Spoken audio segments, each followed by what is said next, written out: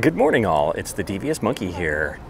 Bet you're surprised not seeing me sitting in the 4Runner in my office, or Pleasure House Point for that matter. We're going to be having breakfast at Commune, one of our favorite places. So it's so nice out, we thought we'd sit outside too. And they finally put up umbrellas to make it a little bit more shady, because basically if you're not sandwiched up here against the wall, you're in the sunlight. Also, their tables are incredibly jiggly, so we tried to get one that's like jammed up against the wall to sort of give it a little bit of stabilization. Say hi. Oh. There you go, Yankee. You got my wife. All right, so we're gonna get food and eat, and I don't know what else is going on today, but we'll figure it out.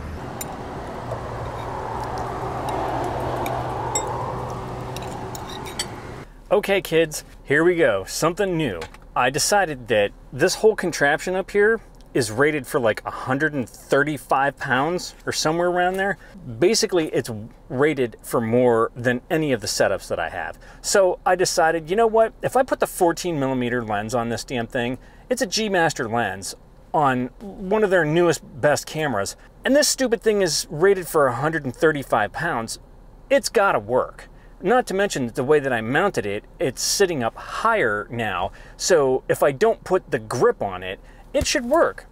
I should be able to put this damn thing in the 4Runner, and that's exactly what I did. So right now, the footage that you're watching is on the A7 IV with the 14mm G Master lens mounted to this whole robotic contraption that I've got set up on the windshield. I'm able to use the USB-C cable that I had running to power the Insta360, and now it's powering and charging my A7 IV. And it's in the center of the damn dashboard, and because it's 14mm, it gets the entirety of the inside of the 4Runner. Now, we're gonna go for a little ride in that shitty part of Virginia Beach that shows us if this thing can handle all the bumps and bangs and all that kind of stuff. Now, one thing is for certain, that right now, at this point, 'tis 87 degrees. It's hot as balls. It's hotter than balls inside this 4Runner, and I turned the AC almost all the way off to be able to accommodate, you know, not picking up the sound of it blasting whilst I'm driving and testing this thing. Now, I can see already that this thing is moving a lot, and the worst part of this whole setup is that small rig magic arm. That thing is so wobbly and doesn't stay tight that I think that that's going to be the downfall of this whole setup. You know, as soon as I pull it out of the driveway, I can see this damn thing jiggling, and it's moving significantly, and that's because there's just too much going on. Now the question is, will the active stabilization cover that? And then it'll just bother me that I can watch it jiggling? Doesn't make a difference, because no matter what, I'm gonna change this out so that I do not have all that weight on the small rig magic arm. It's all gonna be on that fall cam, because if I'm looking at this, I can see where the jiggle's coming from, and it's all coming from that small rig arm, which just is not meant to handle this. But that fall cam, again, that whole setup is rated at 135 pounds with that suction cup and all that shit. So I think I can make it work. Now let's see how this thing does when it's sitting in the direct sunlight. I'll be right back. Okay, kids, I think we got it. I also forgot to take off the emergency brake. I have completely redone this now. I have eliminated this wonky ass wobbly small rig magic arm. Don't get me wrong, it has its function, it has its place, but its place was not on my freaking windshield holding this shit up, because it was just too freaking wobbly, too much shit going on. So now I repositioned this entire fall cam contraption to the direct center of my windshield, and I am only using the fall cam equipment. So that means the suction cup, in addition to all the quick releases and plates and shit, and the fall cam magic arm. The suction cup is on to the maximum amount, all in the center of the dashboard, and then I have the A7 IV with the 14mm G Master lens all slid in there. Then I have the DJI Wireless Mic in the hot shoe of the A7 IV, and that all sits still about an inch above where it would hit on the dashboard, far enough away that hitting glass is not an issue, It isn't really blocking my view any more than my phone is. Now, we're gonna go through and we're gonna hit the shittier part of Virginia Beach here in this construction, and we're gonna jiggle through and we're gonna see how the A7 IV with the active stabilization in this contraption all holds up. We are now in construction. I don't know how much you can see of that, you know, on the outskirts, but you're gonna see a lot of these orange cones and all that kind of stuff. And it's gonna get, you know how it gets when I get up here. It's like, oof, bad. Now we're gonna start hitting, there's all these concrete patches that they've put down.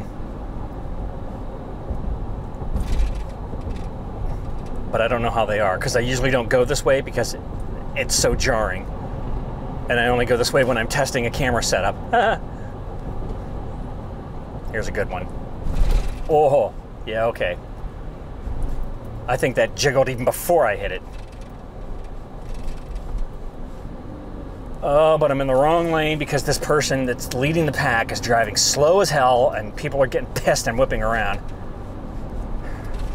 Swear to Zeus. Imagine that, somebody in the fast lane driving slow as shit.